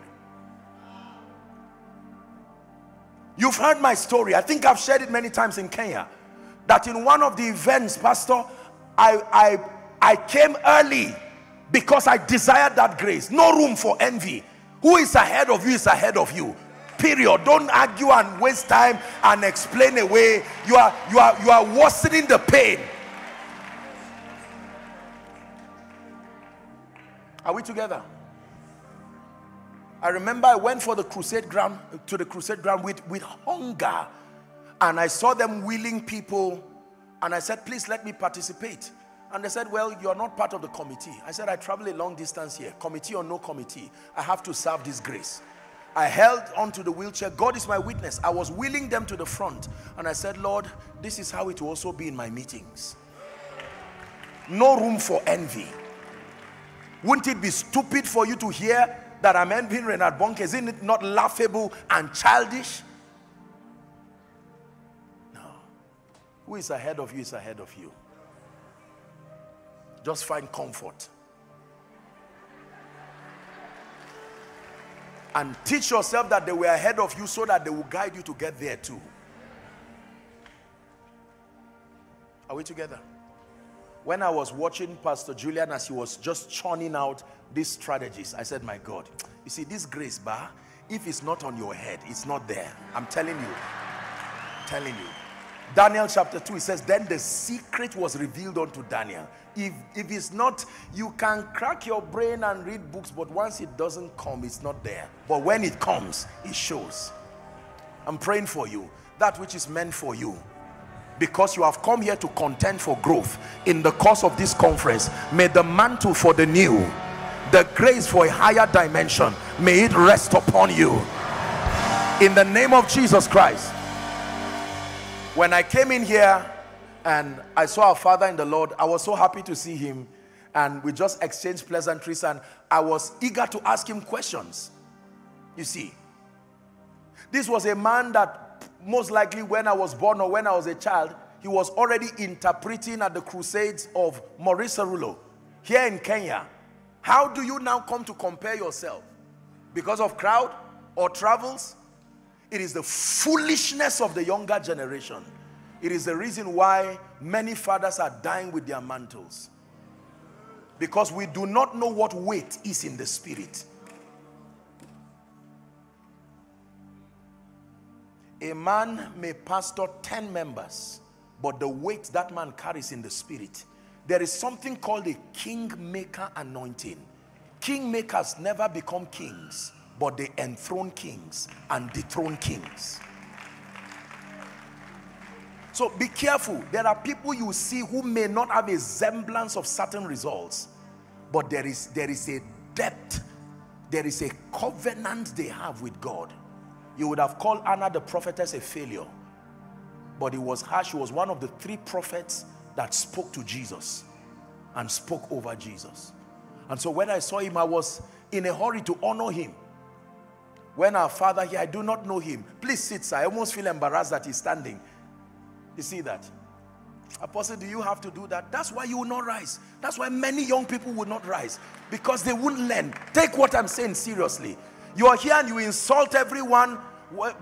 Once I am richer than you, have more crowds, I think I'm better. No, sir. It doesn't work that way. There are rankings in the spirit. Acknowledge it with comfort. Are we together now? Yes. When I stepped out of the hotel, the man of God, I'm just seeing him for the first time.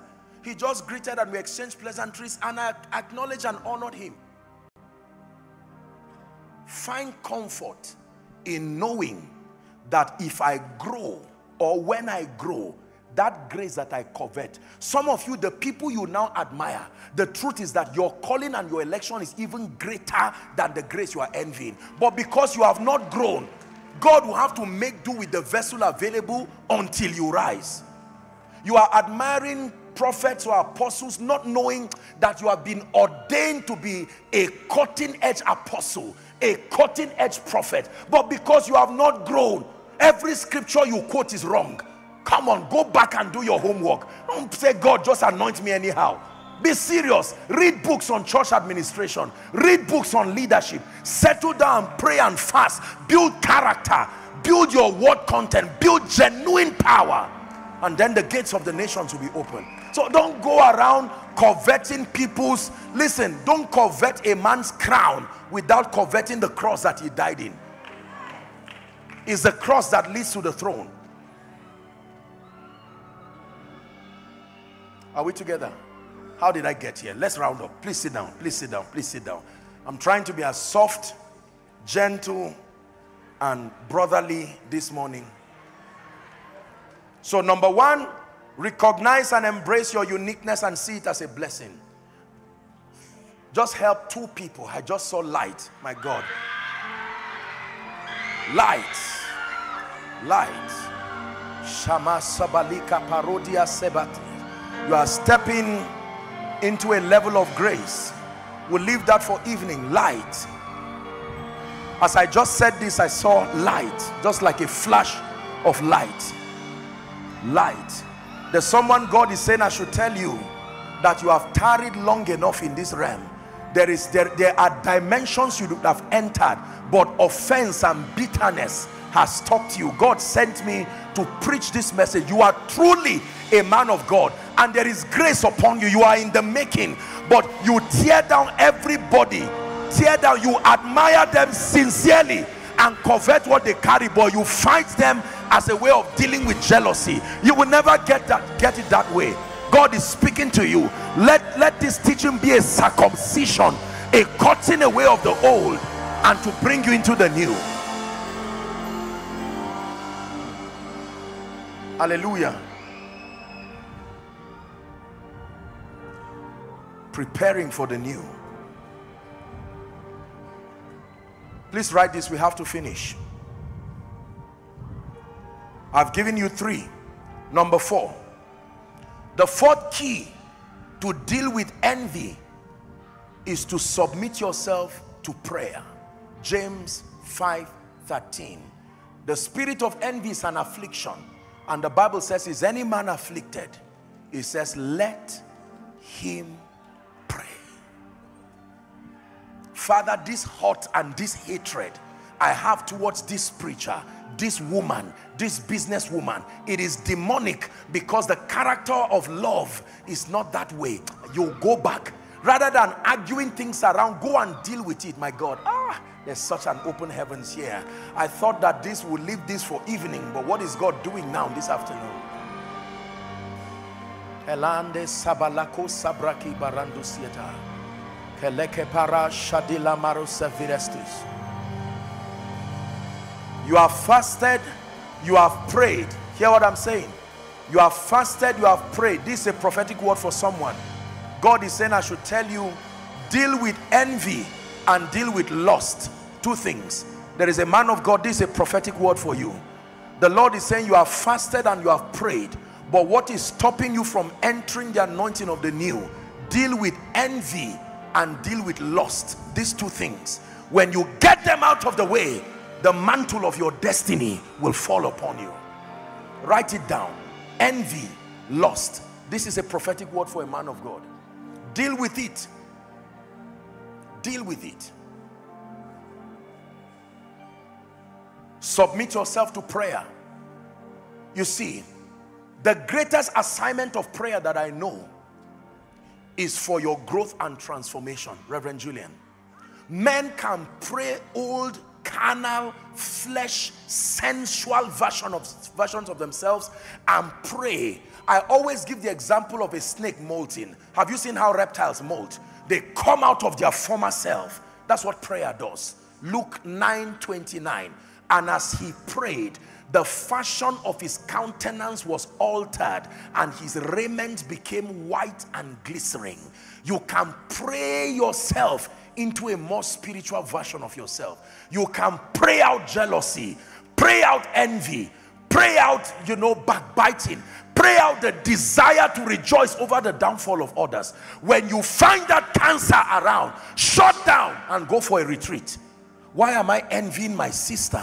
Why am I envying another man of God rather than celebrating? I hear the good news that this is what God is doing with Reverend Julian. What is this thing that is forming in my heart? You lock yourself in the place of prayer. Satan, you will not get a hold of me. Not this time. I'm a matured believer. Shamaka parakatoskiata, embreke paruskatia. Break out of that shell of flesh. Somebody say, I will pray. Shout it, say, I will pray. Romans chapter 10 and verse 12. I'll give you one more and then we're done. Romans 10:12. The Bible says, for there is no difference between the Jew and the Greek, the South African, the Kenyan, the Nigerian, the Ghanaian, as far as accessing your inheritance is concerned. It says the same Lord who lifted Reverend Julian, the same Lord who lifted our father and our mother here in the Lord, the same Lord who has lifted every man of God here, the same Lord who has lifted every kingdom business in Kenya and across East Africa. He said the same Lord is rich unto all, not all that want him, all that call upon him. Father, you have shown my brother kindness. The same Lord is rich unto all. I pray by mercy that you make the same investment in my life. And you pray, and because of the purity of your heart, God will grant it unto you. Someone say, I will pray. Now you can go to James chapter 4. Remember, it says you have not because you ask. You kill, not knowing that the same thing is available in prayer. You kill. You look down on others. The healing anointing that came upon one person is still available. There are still more people who are sick, who may never come to his crusade. God is looking for more healing hands. So why envy? Whereas you can go to God and say, Father, these hands are available. Take them to the nations. May they become extensions of your power. And like Jabez, God will hear you and deposit a grace upon your life. Is someone learning? Pray. For in your presence there is life everlasting. I will reverence you, Lord. There are two people who are going to begin to run now. Please hold them so they don't injure themselves. There is a grace that is coming on two of them. For in your presence there is life everlasting. I will reverence you, Lord.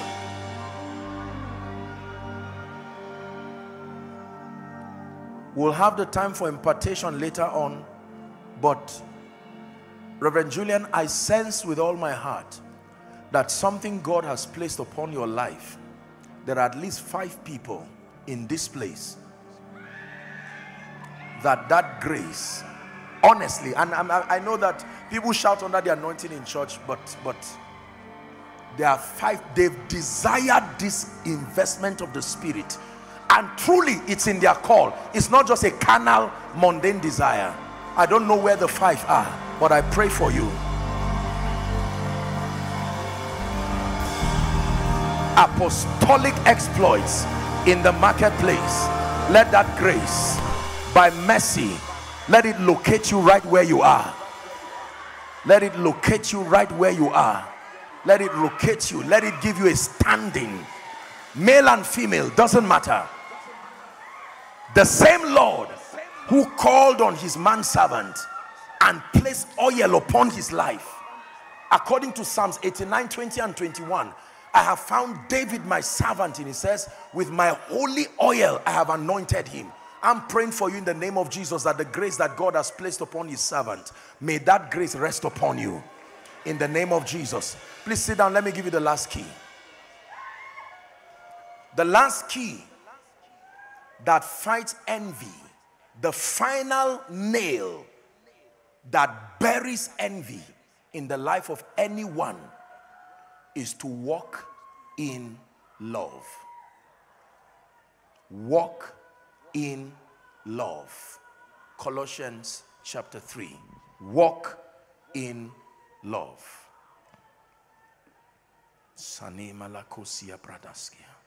Colossians 3, 14 and 15. This will be our final scripture in dealing with the spirit of envy.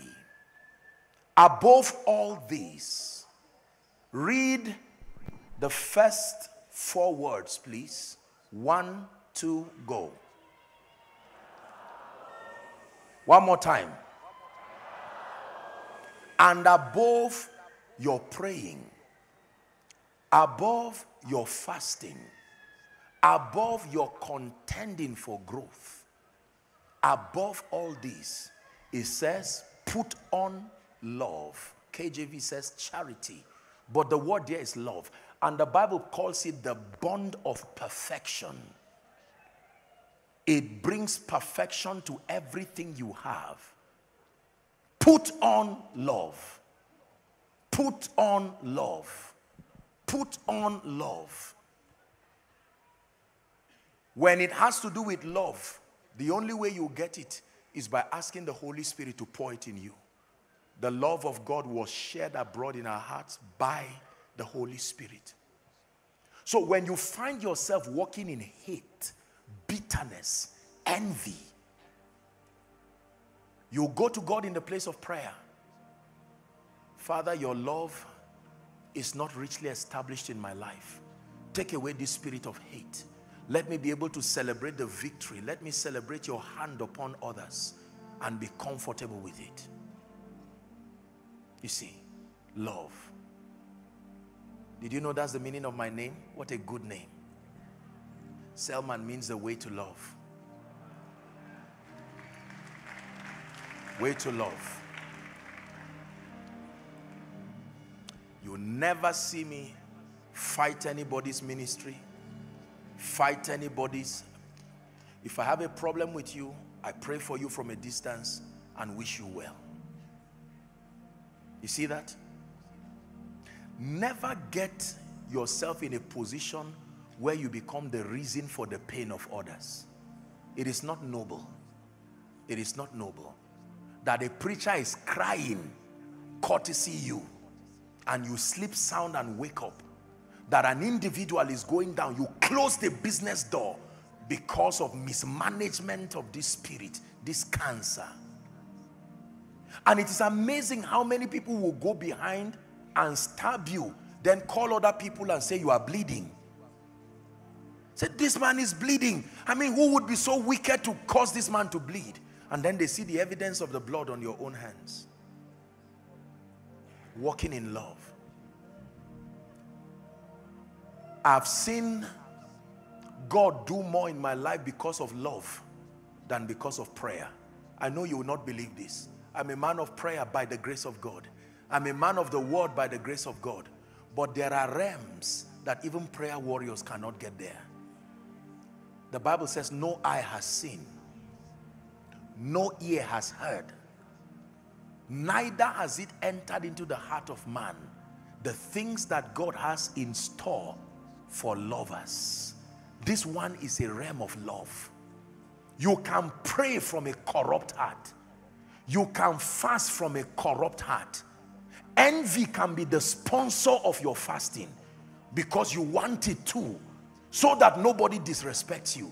Unfortunately, God vets the heart of men before he extends his hands to them. But when you have love, that you wish everyone well, when you hear that this person's company has a problem, you wish them well. Even if they hate you, you wish them well and leave them in peace. You see, you have secured yourself.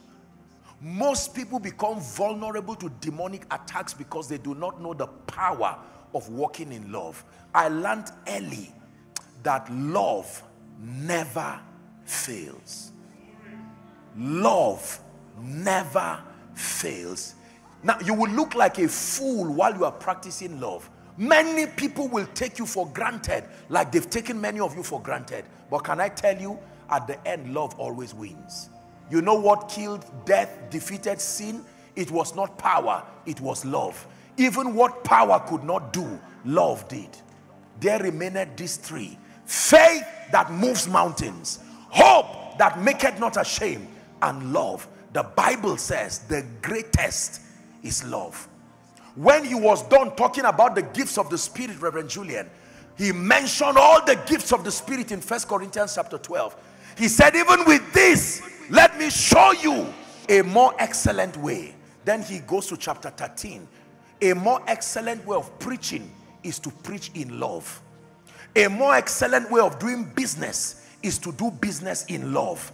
A more excellent way of counseling is to counsel in love. A more excellent way of rebuking is to rebuke in love. Once you take away the love factor, even if what you are doing is right, it becomes destroyed. Love. Every time I come into this nation, I will celebrate every man of God that I have the opportunity to meet. Doesn't matter whether you are great, doesn't matter whether you are small. Once you are called in the name of the Lord and you are called to the service of the kingdom, I honor you. And even if you are not in ministry, the Bible says honor all men. Then it says honor the king. Honor all men. If I find someone sweeping in front of me, I will greet you with honor and respect. I still remember where he took me from. If I find you scrubbing the toilet for me to make the room conducive, you are deserving of my honor. You see that now? Men of God, listen, let me challenge us, and I'll wrap up with this.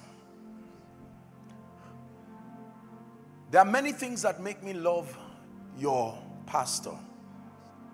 His passion for God, his diligence, that sense of innovation. But in my opinion, the greatest thing about Reverend Julian that has drawn me to him is the sincerity of his love. It's true. And I'm saying this sincerely. Hallelujah. I'll be saying this for the first time. His mom is here. I love the family. You would think I've told myself I'm one of the sons too. Mama did something the last time I came that touched me.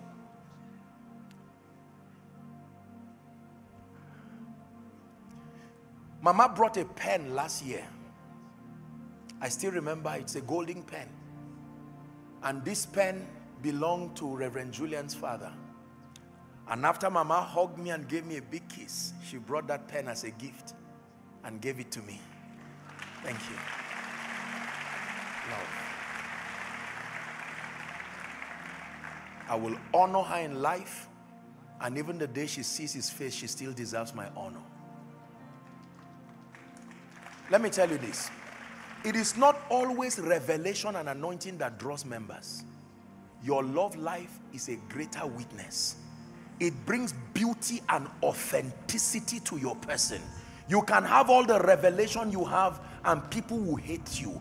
And if a generation hates you, you will pay for it. I tell you that in advance. If a generation decides to hate you, that you do not secure favor with them. It's not always about manifestations and power and good preaching and business acumen. Sometimes it's about love, the way you treat others, the sincerity, the authenticity of your person. I spotted her while I was here, and every time I come I receive my dose of the hug for the year. So Mama is going to give me my own hug for the year. Now I'm a man of God. When I'm done, I receive the hug of a son. Hallelujah. And in that hug, you see, are many things. Virtue pouring from her heart. A mother who can raise a son like this should hug you.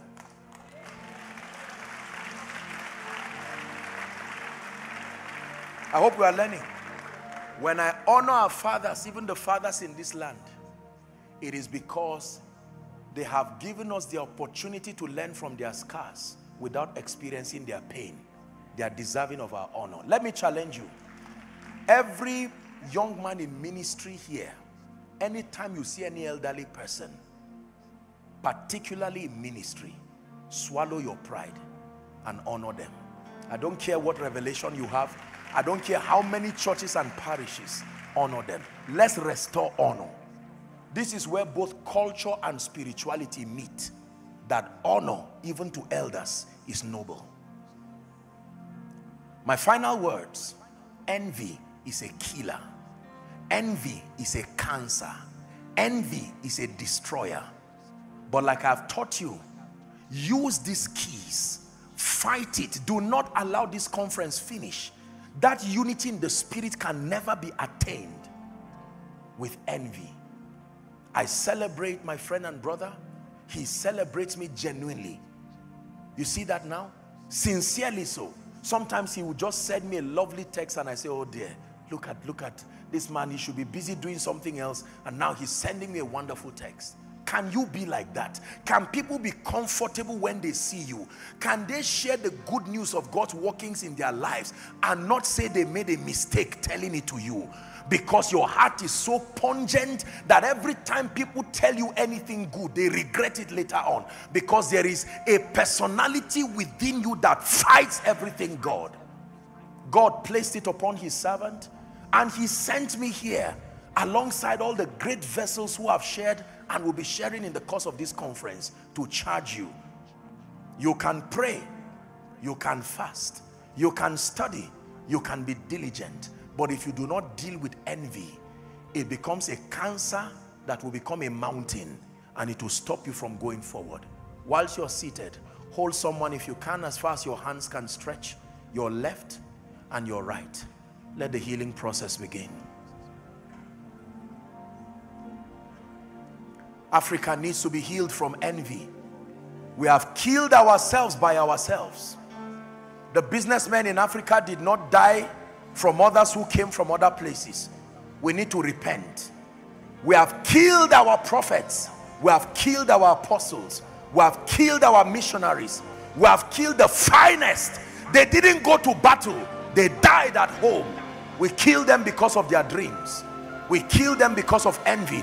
There are many pastors here who maybe are even discouraged. Where they thought they would get comfort, they were stabbed there. Where they thought they would find love. There are many homes today. When you hear that your brother is crying, you begin to rejoice. I told him, rather than feeling that pain, someone pray, Lord, we repent as a people. We repent as a continent. We repent as a nation. Kenya, you pray. Pray. It's time to deal with the spirit of envy.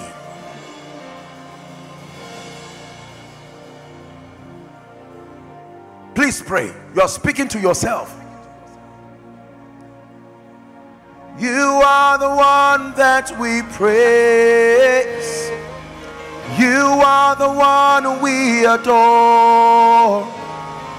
You give the healing and grace that our hearts always hunger for. Oh, our hearts always hunger. Wonderful, merciful, save. Keep praying. Precious Redeemer and friend. Who would have thought that a lamb could rescue the souls of men? Oh, you rescue the soul. You are the one that we praise. You are the one we adore. You give the healing and grace that our hearts always hunger.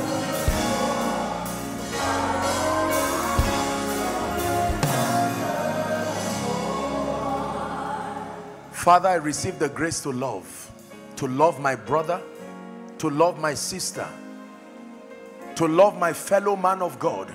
We may not agree in everything doctrinally, but I still love. Our approach to ministry may be different, but I still love. There may be other character issues to correct in their lives, but I still love. I still love. I still love. You never win when you hate. You never win when you envy. You never win when you resent. Even if you are right, you will not win. Take this moment. I'm wrapping up. Let it be from the depth of your heart. You give the healing and grace that our hearts always hunger for.